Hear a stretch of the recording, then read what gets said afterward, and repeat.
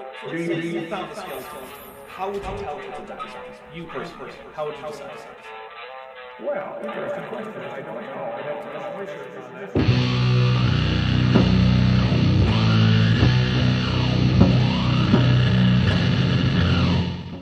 Hey there YouTube, the Dapper Dinosaur here. Today we're taking a look at Dr. Jennifer Hall Rivera. She is the Director for Educational Programs for Answers in Genesis. While her bio on Answers in Genesis indicates her interest in forensic science, which is ironic, as we'll see, the only education I can find for her is a doctorate in education from Liberty University. Liberty University is indeed accredited, but it's also the school that uncritically embraced the Orange Man, starting with his candidacy all the way through his presidency, despite the fact that if he were a student there, he would be expelled for violating their code of conduct, which prohibits any sexual activity outside of a monogamous heterosexual marriage and the use of foul language. The talk we're looking at is called Science Will Never Be Able to Explain This, but the Bible can. Well, let's see what she's got for us. Today we're going to be taking a look at a presentation that I have titled, Is Science or the Bible Right About Origins? Well, that depends entirely on what you mean. The scientific conclusions we have reached about various topics to do with the origin of various aspects of the natural world can be used to make predictions about future data, including things like what drugs will help with what infections. On the other hand, there are many open questions about which science can't really be right or wrong, since there's no claim to be made on the basis of science in those areas. As for the Bible, the basic claim that a God created everything, in some sense, isn't really open to scientific investigation. However, the story of a special creation of life, the instantaneous formation of the Earth, Moon, and stars a few thousand years ago, and a global flood a bit more recently than that, is flatly not true, and is contradicted by both literal and metaphorical mountains of evidence. So today we'll be looking at, well, what is that word science? What does it mean? What are its origins? I actually think that that's a good question to ask. If we don't know what science is in the first place, then how can we know whether what we're talking about is science, or how we can answer the question of whether science is right about a particular thing or not? For me, science is a method of investigating the natural world in which the basic assumption is made that the way the universe operates naturally does not change across space and time. In other words, the world works the same way in my kitchen as it does inside a Japanese volcano, and the recipe that made a cake 2 days ago will work 2 days hence. Science is based on the collection and analysis of empirical data through a combination of observation and experiment, and these data are then used to create hypotheses which can be tested through the generation of predictions based on the hypotheses and the collection of future data to see if the predictions were accurate or not. Enough of these hypotheses that are related to each other, and all shown to be well supported by evidence, can be collected into a scientific theory, an overarching framework to explain large amounts of otherwise disparate and uncorrelated data. I wonder what Dr. Hall Rivera will say about what science is. And as well as, what can science measure and not measure? And that's exactly what we're going to see today, is that science, there's some things it just cannot do.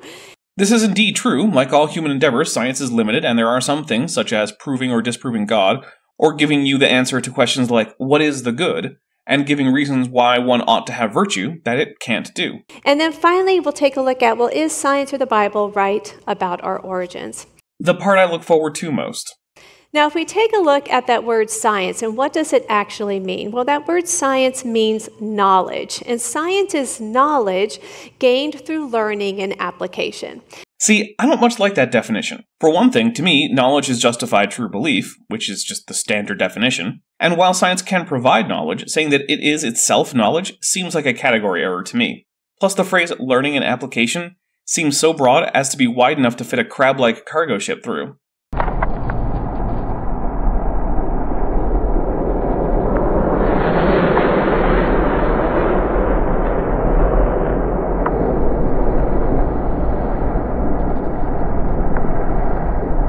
Now, if I were to ask you to define the word science or describe what you imagine when you hear that word science, you would probably describe someone working in a lab, designing a hypothesis and an experiment, running that experiment, taking those results, and most importantly, being able to replicate that experiment. No, I probably wouldn't, and that's because many of the sciences I'm most interested in spend a lot of time not in labs doing experiments, but in the field taking samples or observations. An experiment doesn't need to be in a lab to be performed. It can be as simple as G. Based on my hypothesis, if I point a telescope at point X in the sky, I should see Y. I don't have a third-grade understanding of what science is. And that's, what we associate with science, and we call that the scientific method. Different sciences have different versions of the scientific method, and while what Dr. Hall Rivera is describing certainly correlates to the scientific method in many cases, it's not all of them. I suspect she is doing this in order to falsely claim that instances of science following different methods, like paleontology, are illegitimate. But what about evidence that's unobservable in its original form? What if we can't directly test something? That's easy. You use your knowledge of how the universe operates to predict what causes of current conditions are plausible. Then you conduct observations or experiments involving those causes and see if you get results that match the present conditions whose past causes you're investigating. If they do, then congratulations, your hypothesis has gained scientific support. If not, then it's time to go back and figure something else out. You'd think as someone who was involved in forensics, a science all about investigating the past without the benefit of any observers who were present, and yet still coming to conclusions that stand up not just in scientific papers but also in court, Dr. Hall Rivera might know this. Well, that falls on under another umbrella, as we call it, and we call that historical science. There is no strong distinction between these largely imaginary categories. Remember, all observations are in the past once they are made, and since the basic assumption that empiricism is based on is that the universe operates according to invariant principles across time and space, there is no reason to draw this distinction. Sure, you can draw it if you like, but it is either a distinction without a difference, or to make a difference, you have to violate the one thing that makes empiricism valuable in the first place, the ability to use past data to predict the future, which requires that assumption. If you want to claim that historical science is a fundamentally different thing than operational science, you can only do so by rejecting science as a whole. Curiously, that does seem to be the way Answers in Genesis tends to go, even if they keep that part quiet. So fundamentally, there are really two types of science. There's observational science, and there is historical science. So once again, observational science, sometimes called operational science, is when we can use our five senses. Oh, so I guess radio astronomy doesn't count, since humans can't directly detect radio waves. Gee, that seems stupid.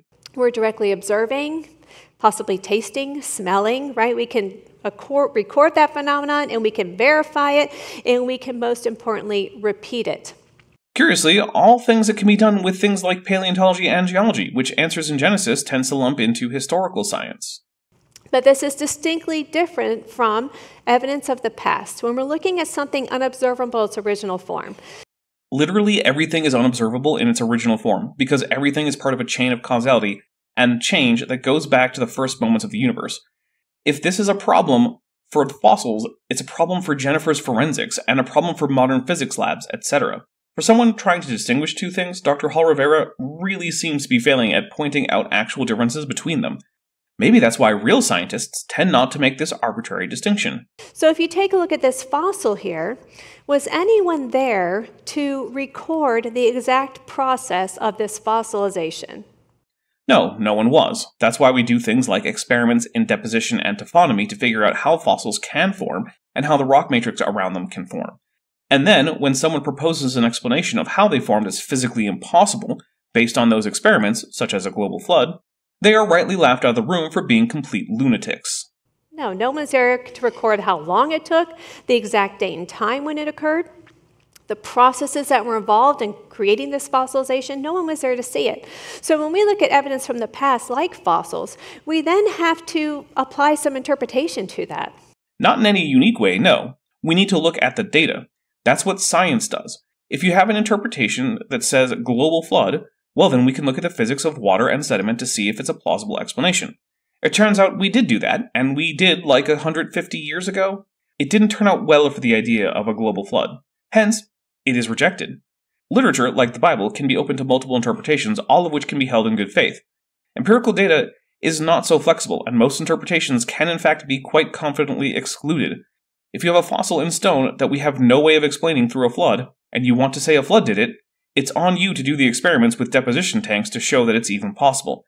Till then, whining about different interpretations is just a dishonest tactic designed to get sympathy, since you can't get science on your side. Right? We have to have some assumptions involved in that. Yes, the assumption that the universe doesn't just arbitrarily change how it works. And that is largely influenced by a scientist's worldview. And this is why we may get two different conclusions on the date of a fossil, because no one was there to see it. So we have to put some assumptions into that analysis.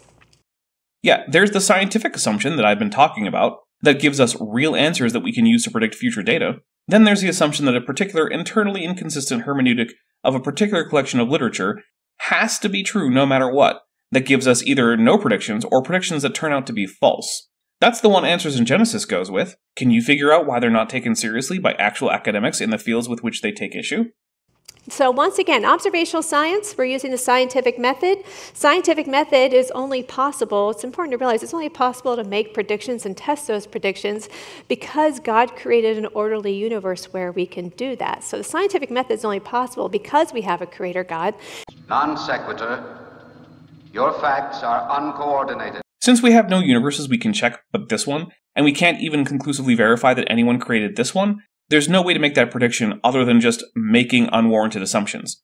Perhaps order is simply a fundamental part of reality, because in order for reality to be real, it must be self-consistent. That's at least a possibility. The only assumption needed to say that the universe is consistent is the assumption that it is. Going any farther isn't part of science, although I can't say that you're not allowed to do so. You certainly aren't allowed to do it in science, though. Any metaphysical conclusions that you reach about such things are not inside the scope of science. And this is distinctly different from origins or historical science.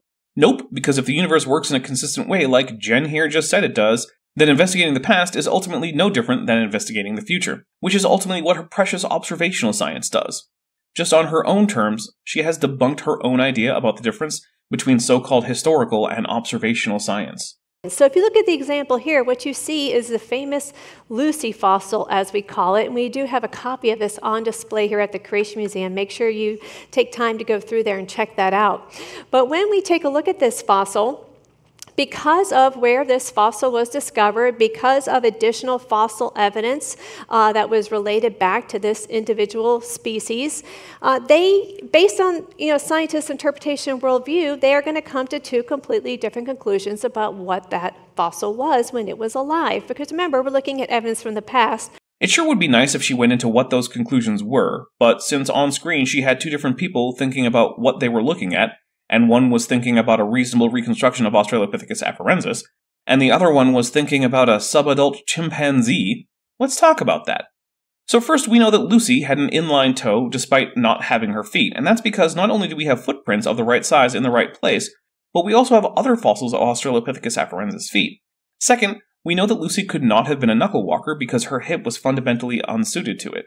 Also, the angle at which she would have had to hold her femur relative to her lower legs would have made quadrupedal motion awkward at best, but it's perfectly adapted for allowing her to stay balanced while having only one leg in contact with the ground, just like what we observe in modern humans. Further, we don't have Lucy's foramen magnum. Just like with her feet, we have the foramina magna of other members of her species, and they are at the bottom, not the back of the skull, like in a chimpanzee. That means for her to look forward rather than down when on all fours, she had to crane her neck up, like a modern human who's crawling on all fours has to. Altogether, this means that based on that whole thing where the universe works in a consistent way, like Dr. Hall Rivera has already said it does, then Lucy could not have been a chimpanzee or any other kind of quadrupedal ape. She was definitively a biped with essentially all the same adaptations to bipedal locomotion as are found in modern humans, although there are still some distinctions, which is also why the Laetoli footprints, which are the footprints left by her conspecifics, have some differences from a footprint that could have been left by a Homo sapiens. Unobservable in its original form. So when we find bones, and when they found Lucy, only 47 of the 206 bones needed for identification were discovered. Fun fact, apes are bilaterally symmetrical, so if you find 47 of the 206 bones, you've basically found 94 bones. And further, it's absolutely absurd to think you need all 206 bones to identify a skeleton. And the thing is, Dr. Hall Rivera here absolutely knows this because she's done forensics. No one is going to say that if you find a skeleton, but it's missing a few ribs, one side of the hip, and some hand and foot bones, that you can't identify that skeleton. In modern situations, that's often more than enough to identify the skeleton to a single individual, even without DNA analysis. And it's way, way more than enough to identify what species the individual belonged to. The hands and foot bones were largely missing. That's true. Good thing Lucy isn't the only specimen of Australopithecus afarensis ever discovered, isn't it? So, they're always looking for that missing link, are they? I mean, the more the better, but also...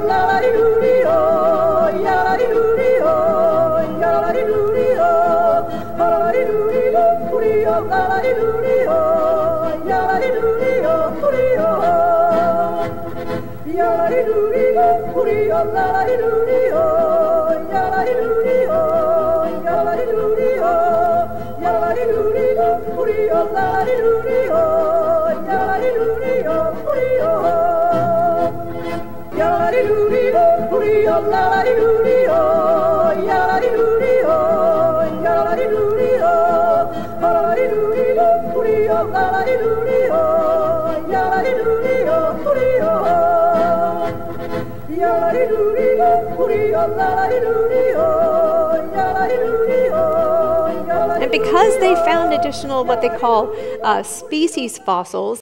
That is a made-up term. All I can think of is that she means they found other fossils of the same species as Lucy, which is true. Is she going to deny that Australopithecus afarensis is a valid taxon? They found a single jawbone that they actually linked back to the Lucy fossil, but it was 1,000 miles away.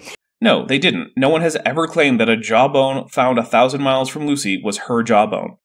Jen is just lying here, and this is where I stop using the title doctor with her. Obviously, she's outside her field, and that's okay. You're allowed to go outside your field. Heck, I'm doing that in every video I make. Since if I have a field, it's definitely not this. But when you do that, you need to be extra careful. You need to double check your sources. Consult with actual people in that field. Otherwise, you're just talking out of your anus. Hac annus ex annu suo loquitur.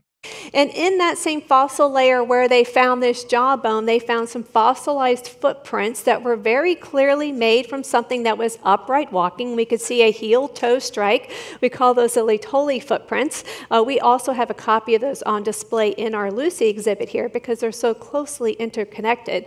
I mean, they're connected in that they were seemingly made by the same species. They're the wrong size, and the footfall was wrong for them to be made by modern humans, and the only known bipedal ape around at the time was Australopithecus afarensis.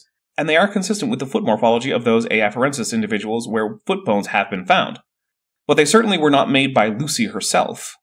That they said this must be, right, this fossil must be the upright walking ancestor of humans. Well, Lucy was absolutely an upright walking ape who was more closely related to modern humans than to any other extant ape. She herself, just from a statistical standpoint, almost certainly left no living descendants, and it's not clear if her species is itself directly ancestral to Homo sapiens. But that's not really the point. She represents the morphology one would only expect if the theory of evolution were true and humans were in fact apes with common ancestry shared with other apes. Most species are a part of a group of closely related species. Those isolated and monospecific families of animals like Orycteropodidae, the aardvarks, are the exception, not the rule. Generally, when a fossil is found, you can infer that there were at least a handful of other species in the same genus in various places at the same time that the specimen you found was alive. This is true for Australopithecus afarensis, and while it may not have been the exact species that gave rise to modern humans, it was certainly one like it that did, and the only reason to think that such a perfect transition between basal Miocene apes and modern humans should even exist in the first place is that evolution is true. No creationist predicted finding anything we could reasonably call a human ancestor, even in the broad sense of karyotypical of the actual ancestor of humans, with such a perfect intermediate anatomy. This is a confirmed prediction of evolution, one of hundreds of thousands. So far, the only creationist prediction that came true that I can think of is that the universe isn't eternal. But then that was confirmed via the Big Bang, which this brand of creationists reject anyway, even though it's basically the only scientific win creationism of any brand has ever had based on the ideas distinctive to creationism. Of course, they found some additional fossils that we link back to that Lucy species, very clearly showing us that she is nothing more than an extinct primate. Well, of course she's an extinct primate. Humans are primates. Their ancestors from the first primates on are all of logical necessity going to be extinct primates. This is like saying that Lucy is just an extinct vertebrate, as if humans didn't have a spine. But maybe you're not convinced that humans are primates, so let's go through the way you know that a primate is one. First, we have dexterous hands, or mani, fully enclosed orbits, a flexible shoulder joint, an enlarged brain case, and flat nails rather than claws at the end of the digits on both the foot, or pes, and the hand, or manus. What do you know? Humans meet all those criteria. When humans go extinct, they too will be extinct primates. Which is how we have Lucy portrayed here at the Creation Museum. She is just a primate, she is extinct, and we can clearly see that from the fossil evidence. Well, technically this is true. They do depict Lucy as an extinct primate, but so does every real museum with a Lucy display and every paper about her. The difference, though, is that while the Creation Museum shows her in an anatomically impossible stance, as a knuckle-walking quadruped, other museums correctly have her as a biped. Lucy would be no more comfortable in life walking on her knuckles than would a modern human. She has every adaptation to bipedality, from the shape of her pelvis to the valgus knee to the inline big toe to the ventral foramen magnum. But we can see how when we look at evidence, something I'm not seeing any reason to think Jen has ever done, we can come to two different conclusions, and I like to equate that to the court of law. As a forensic scientist, we used to collect evidence at crime scenes. Of course, remember, when I used to go to a crime scene, I didn't see that crime occur, so I'm arriving onto an event that's now in the past. And if she's being consistent, when she arrives at a crime scene, she's already decided that she knows what happened. Then she forces any of the evidence that she can to fit into that story and just ignores all the evidence that doesn't fit it. Because here's the thing. Forensic scientists actually do come to conclusions based on the evidence. Lawyers, though, actually do walk into a courtroom ready to say what happened regardless of the evidence stacked against them. And that's because the court is necessarily an adversarial place. Both sides want to win more than either side wants to get to the truth. That's why police will lie to suspects and use psychological tricks to extract confessions, even though we know that these techniques lead to such confessions. And then those confessions will be used in court to demonstrate the guilt of the falsely accused. If you don't believe me, then I encourage you to look into the Innocence Project, which has helped free hundreds of wrongly convicted persons, many of whom confessed to crimes they never committed, after on average 16 hours of intense and psychologically grueling interrogation. On the other hand, defense lawyers will do anything they can to get someone who is in fact guilty off as lightly or completely as possible. They will get evidence thrown out, they will delay trials, call into question testimony when there is in fact no indication of unreliability, and will defend the absolute scum of the earth. Science, on the other hand, while it does have rivalries and people have their pet hypotheses, is about trying to eliminate as much incorrect thinking as possible in the hopes that what remains is reasonably close to the truth about whatever subject is under investigation. As a rule, scientists do not come to questions with conclusions already in mind. Instead, they see what the evidence says. Now, that's not to say that no scientist ever jumps to an unwarranted conclusion or that science is free from bias. Far from it. But the goal of science is to reach a consensus based on evidence regardless of what that consensus ends up being, so long as it is well supported. That's not even a thought in the minds of opposing lawyers. They know which position they're taking, and they don't particularly care about convincing anyone but the triers of facts, such as the judge and jury members. Looking at evidence as unobservable in its original form, and when you present it to a jury, it's the same situation, right? They're looking at evidence unobservable in its original form, so their assumptions, right, their interpretations are very much involved in their decisions. Yeah, and they are non-experts who verifiably come to the wrong conclusion in many cases. I mean, look at one of the more famous cases in the recent history of the United States. O.J. Simpson verifiably murdered both Nicole Brown Simpson and her friend Ronald Goldman. He was acquitted despite DNA and other forensic evidence. That was the wrong decision. That's why science doesn't use the same system as courts. It's also why there's nothing like double jeopardy in science. You can try and retry a conclusion as many times as you like in science. Nothing, not even evolution or universal gravitation, are immune to a new trial in which if the evidence goes against them, they could be tossed out. This whole courtroom comparison is seemingly just an attempt to convince the audience that science is in fact a caricature of itself, where the evidence can point wherever you want it to. You just need to put your own worldview in. Unfortunately for Jen here, and fortunately for the human race, that isn't how science works, and the evidence is absolutely incompatible with most conclusions, and compatible with only a narrow range of options. Indeed, that's the whole point of the development of things like statistical significance testing, to eliminate unreasonable interpretations of data, and it does a good job of it too. So you can have a jury who's going to come to two different conclusions. Half the jury may say guilty, and the other half may say, no, this suspect is not guilty, because it is unobservable. No, even when it's observable, juries can come to the wrong conclusion. That's again why science doesn't use any system that even remotely resembles a trial setup in determining what the conclusions and consensus in a given field are. So if we take a look at that word science, what I think is pretty fascinating is we're going to see how the very definition of science has changed throughout history. A creationist discovers that semantic drift is a thing. I wonder if that means that we'll get an actual treatment for historical linguistics from a creationist. That would be interesting. The most I've ever seen is Bodhi Hodge just saying vaguely that language families originated at the Tower of Babel, even though he doesn't say how far back in language families he's going, nor does he bother confronting the fact that we can figure out the Urheimat or homeland of various major language families, and only Afro-Asiatic could even plausibly be located in the area of the setting of the Tower of Babel story. Of course, I don't actually think we'll get that, since none of that is as sexy as dinosaurs fighting knights, or the biggest act of global genocide imaginable. Still, a dinosaur can dream, can't he? And if we go back to 1828, we can take a look at Webster's dictionary, and they actually defined science as knowledge, and they say the science of God must be perfect, right? They still included God in that definition. Fun fact, dictionaries are descriptive, not proscriptive. They tell you how a word is used by a broad segment of the speaking population of a particular language or dialect in the few years preceding publication. You cannot use a dictionary to argue anything other than common usage. It doesn't tell you what words ought to mean. This definition of science isn't right or wrong. It simply reflects the use of the word by English speakers in the United States in the 1820s. Here's another thing. Near as I can tell, Jen is just lying about that definition. The part about God's science being perfect is not part of the definition. It's an example sentence.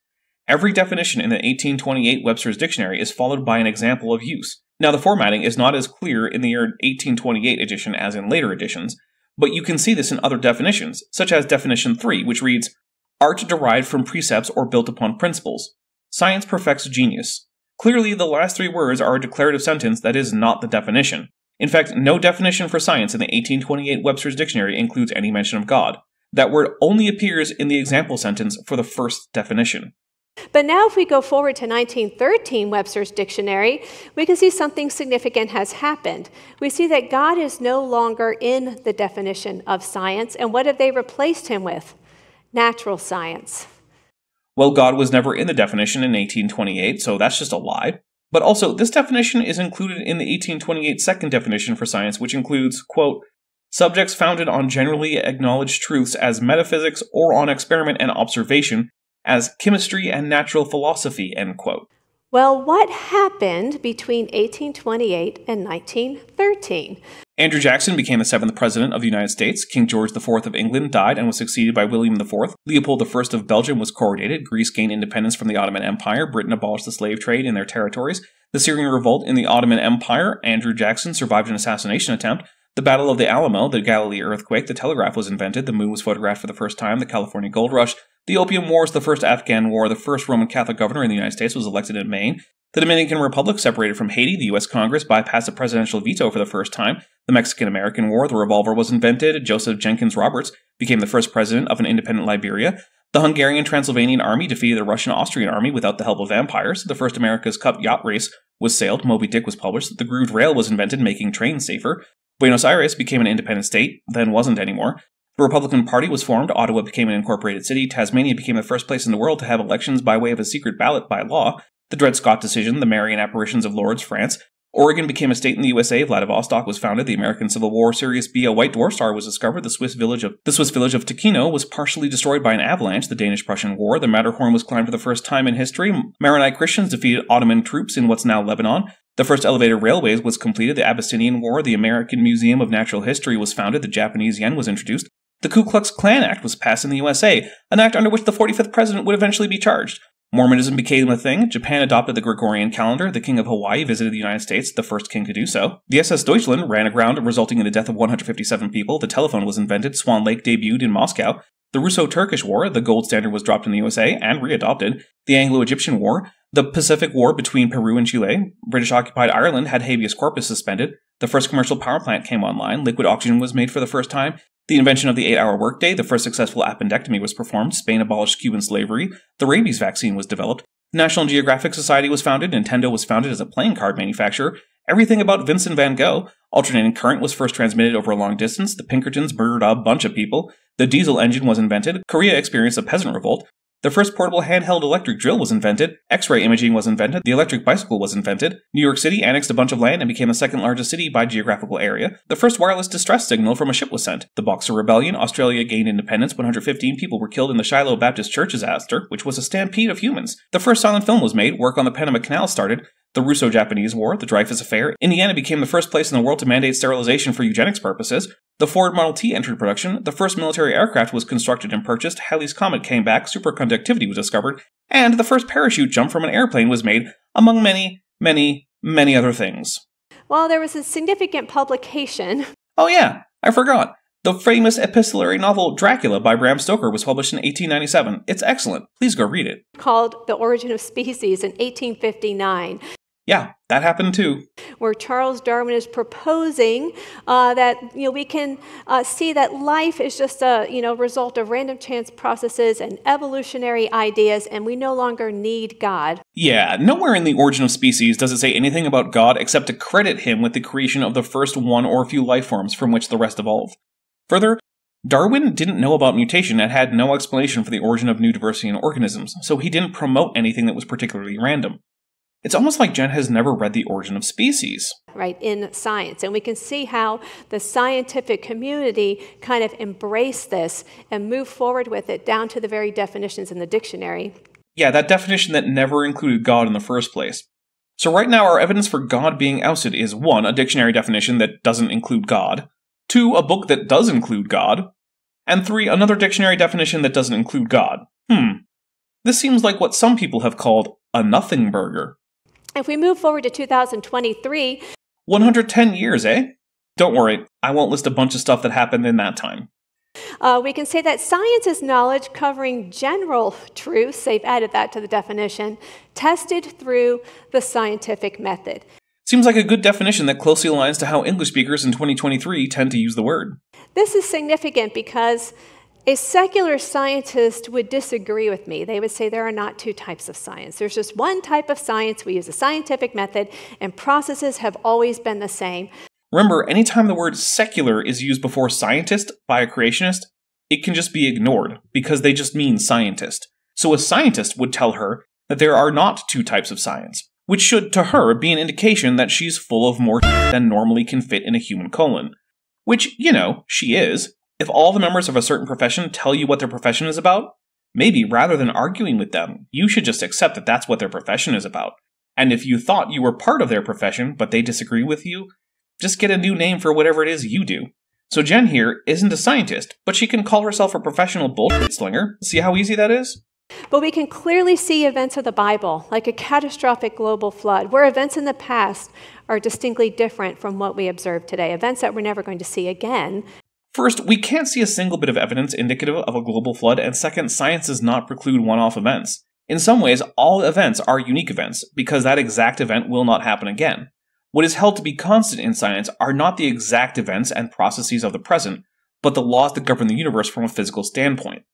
And this is the thing that allows empiricism in the first place. If you can't assume that the universe operates the same way yesterday, today, and tomorrow, then there's no reason to think that past data can be used to predict future data.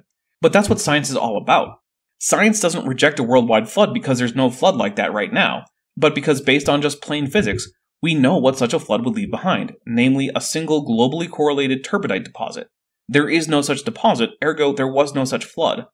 Further, we know what kinds of things a flood absolutely cannot produce, such as hundreds of feet of non-flocculated biogenic limestone, Aeolian sandstone, non-flocculated shale, etc. And that's exactly what we do find, so again, there was no global flood. So we know there is a distinct difference between historical and observational science. For the Bible tells me so isn't going to cut it in science. Science depends on empirical data, and the Bible isn't empirical data. If the AIG interpretation of the Bible were true, then the data would support it. They do not. Therefore, the problem is not with the data, but with either the Bible or AIG's interpretation of it, or both. So here's the problem, is we see these articles out there, right? Lots of articles. And as a Christian, how do we answer these through a biblical lens? Because we're constantly confronted with this, and you may even be challenged with these questions by your family members and loved ones. As a Christian, you should treat these articles the same way anyone else does. If it's important to you, examine the evidence while ignoring any preconceived notions you may have to the maximum extent possible. In cases where you can't do that, then you should just take the word of the experts. If that leads you as a Christian to be at odds with the theology of Ken Ham, then tough for him. Ken Ham isn't the king of Christianity. And what we find is as we look at these questions, is there truth? Is there alien life? And all these questions. Is there truth and is there alien life seem like very different questions. One is a question about metaphysics and the other one about an empirical possibility. We see this growing belief in science, as I like to say, to the point that people abandon verifiably untrue ideas like a literal Adam and Eve in a literal garden or a literal global flood, or just the existence of basically everyone from Noah to Moses who's mentioned in the Bible. Yeah, that does happen as a belief in science increases. It's almost like science, archaeology, and history are rigorous fields that have debunked naive Christian theology, just like they already debunked the flat earth and heliocentrism. Although I'll say that the flat earth was debunked long before Christianity came about, and I don't have any evidence of any influential Christian writers arguing in favor of a flat earth. They're looking at science as their basis for truth, as their foundation or their lens upon which they're viewing the world, and they're trusting science as a religion. No, we're trusting science as the most reliable way to gain information about the natural world. Science isn't something with a distinct community, a sacred profane distinction, ritual practice, or any ideas about the supernatural. It has no moral code, no set of taboos, nothing that would make it a religion under any definition. And we can actually see this when we see articles and publications out there. So here's an example. I actually saw this. I was driving one day and I saw this ad and I was like, wow, that's really profound and I can't believe I'm seeing that. No one cares about your anecdote, Paul Rivera. Just get to the point. And they actually said in real big letters, "In science lives hope." And on the bottom it says, "The authors of breakthroughs, the ambassadors of hope, with you, we embrace a spirit of purpose. We offer hope. In science lies hope." Well, since we're picturing a person in the hospital, this is clearly contextualized as hope for things like health and longer life, which science has been doing a pretty outstanding job of delivering. On the other hand, various non-scientific methods like chiropractic, acupuncture, crystals, homeopathy, and faith healing have been providing nothing past placebo, and in some cases have been actively harmful. So society wants you to believe that science is your pathway to hope. I don't know about society, but at least the University of California's health department seems to want you to take hope in the advancement of medical science, which seems helpful, and nothing about this indicates that it should be the only source of hope for you, just that it should be a source of hope. And I have trouble seeing an argument against that, given that most of my audience probably would be dead by now if not for medical science. Yeah, you, listening, you'd probably have died by now without medical treatments such as antibiotics, vaccines, or even something as simple as a root canal. Well, science can provide treatments, can it? Yes, it can. That's rather the point. Absolutely. Can it provide cures? Sure it can, right? God allowed those processes in nature to do that. Well then, it sounds like it's a great place to put one's hope in for better medical outcomes. It can create innovative technology. Science can do that. It can send a man to the moon, but can science provide hope? Yes, if what you want is to not die of, say, that pancreatic cancer you just found out you have, then it absolutely can provide hope. If you want to hope that your consciousness will survive the death of your body, then no, it cannot. It's almost like there's more than one kind of hope that's possible, and that hope in general can come from many places. I once hoped that Disney would do a good job making a coherent Star Wars sequel trilogy, since they'd done such a good job keeping the MCU internally consistent and building stories across multiple movies up until that point. Turns out that hope was dashed. I once hoped that an ongoing coup attempt in Washington, D.C. wouldn't replace the already deplorable United States government with a new one that was fascist in all but name. Turns out that hope was fulfilled. Neither of those was really much about God or science. No. Oh well, when you put it that way, never mind, I guess. I hadn't considered the amazing response of no. I guess I'll become a young Earth creationist again, since apparently I can't have hope that a doctor can cure me with medical science. Well, when we start to believe that science can provide hope, though, we start to believe that vaccines work? I know AIG has been pretty iffy on that, and trust in vaccines does correlate with education and trust in science broadly. So I can see why they'd want to undermine the same. Well, maybe science can save your soul. Science has yet to find any indication of such a thing in the natural world, and so this has absolutely nothing to say about whether such a thing even exists. Never mind if it needs to be saved or how it could be saved. I have trouble believing that Jen doesn't know that. And there's actually publications to this. This ought to be good. I came across this article that said, "The Miracle of Science with Soul." And here's what they say. It's not enough just to heal the body. We combine science with soul to create medical miracles. City of Hope is just a holistic cancer treatment organization that attempts to make sure that the patient is treated for emotional well-being while not neglecting the basic health routines that should be followed regardless of whether one has cancer or not. If you look at their website, they include things like taking time to relax, eating healthy, etc. Nothing in there is actually about a supernatural essence of self that may survive death or anything that a Christian would actually recognize as a soul. Basically, their whole deal is that you're more likely to fight off and recover from cancer if your mental and physical well-being is maintained to the maximum extent possible while you're undergoing treatment. I'm not sure that's exactly a replacement for religion. Also note that when someone is talking about science and publication, that word means in that context peer-reviewed papers, not just some website advertising a cancer clinic. All right, so we following this, we now have this belief and trust in science. We believe that is our only source of hope. No, Jen is the one who introduced the word only in the mix. Nothing that we were actually shown said or implied that in the least. This is just a straw man version of ads for a cancer treatment and a university health department being dressed up as a boogeyman to scare Christians away from science. It's frankly disgusting. And now we actually believe that it can create miracles. Miracles are definitionally not part of the natural world, and therefore they are neither allowed as explanatory mechanisms in science, nor, if they exist, are they able to be studied by science. It's starting to sound a lot like a religion, isn't it? Yes, Karen. Jennifer. This straw man is sounding like a religion, which I suspect is rather the point of making the straw man in the first place.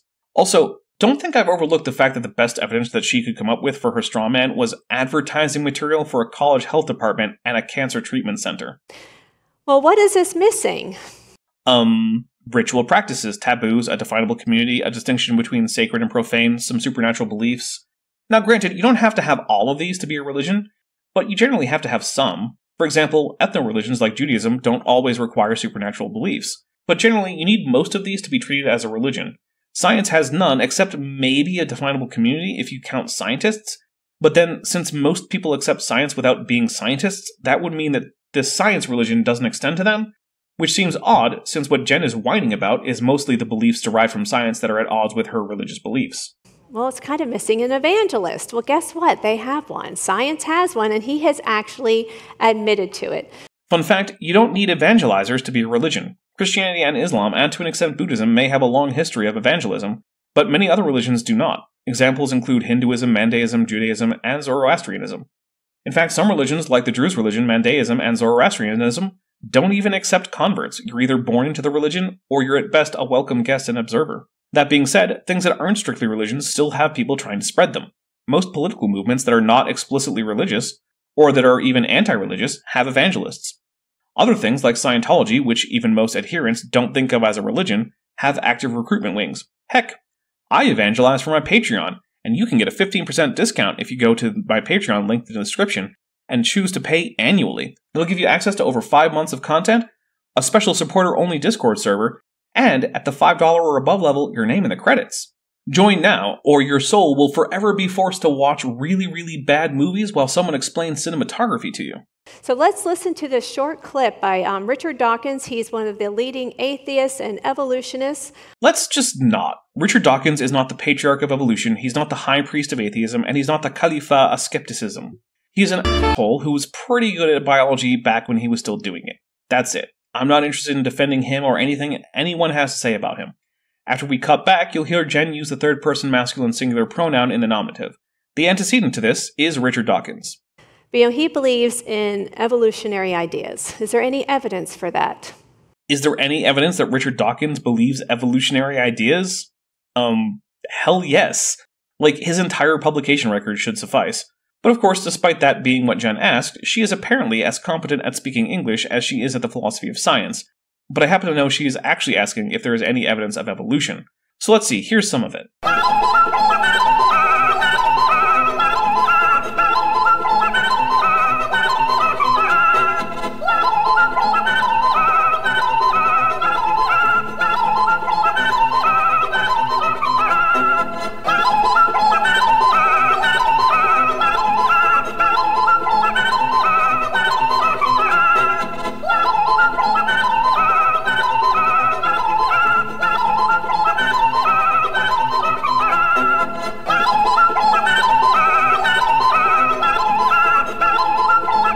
There are also things like the twin-nested hierarchy of morphology and genetics, observed evolution both in the lab and in the wild, chromosome fusion not just in humans but in cervids, arctoideans, and suids, and the whole of the fossil record, etc. There are at minimum hundreds of millions of peer-reviewed publications providing support for the theory of evolution. Never mind all the other stuff which is similarly well supported that creationists like to ignore. Like basic chemistry, thermodynamics, relativity, quantum physics, etc. In the evidentiary department, creationism stands proudly alongside flat Earth, homeopathy, and the electric universe, all tied for zero evidence. No. Is there any observational process for that we can observe and record and repeat? Gene sequencing, fossil analysis, morphological analysis, and laboratory experiments in evolution are all observable and repeatable, so yes. If she instead means that the exact sequence of individuals and their genomes that have ever existed, well, no, but that's also true for all kinds of science. You can test the compressive strength of steel over and over, but you can't test the same exactly reproduced piece of steel down to the atomic level. Does that make material science just a bad faith religion? I somehow doubt it, especially since Answers in Genesis had to rely on it to make their Ark Encounter and Creation Museum, since without it, the buildings wouldn't even stand up. No. Is he relying on something he has to take by faith?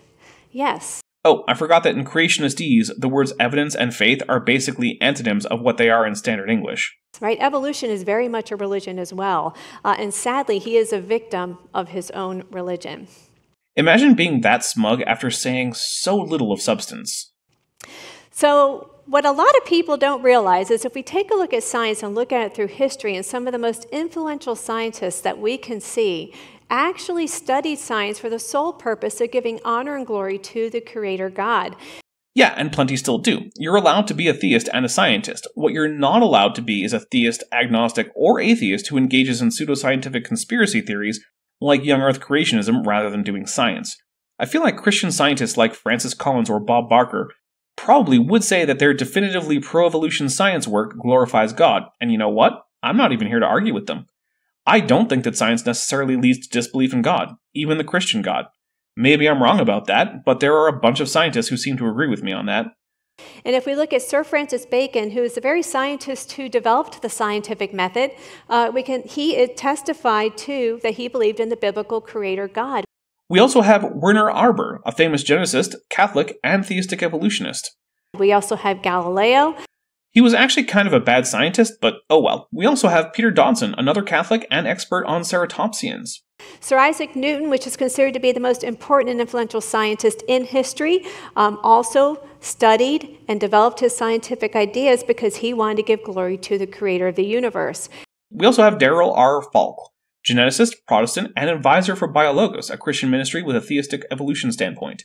We also have William Durham. And we have Charles A. Foster, who is an evolutionary biologist and wrote a book series in defense of theistic evolution called The Selfless Gene. And then we have John Hutchinson.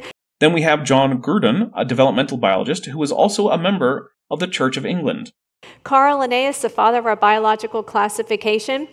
And we have Brian Heap, a biologist and founding member of the International Society for Science and Religion.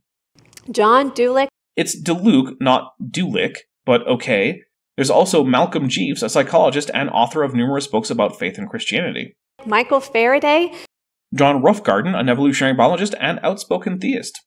And Louis Pasteur. And Gillian Prance, botanist and former president of Christians in Science. Every single one of them, what we would say biblical believing, right, scientist. Yep, both hers and mine. Who believed in the Creator God of the universe and the creation that God described there. Which it doesn't, so we already know this argument isn't going to be sound. So now if that word means, science means knowledge. Yep, also true of my list. The difference is that my scientist list has more evidence and also, like Newton, are willing to not use the same interpretive framework as Answers in Genesis. Oh, did you think I wasn't going to touch on the fact that Newton rejected the Trinity and the divinity of Christ?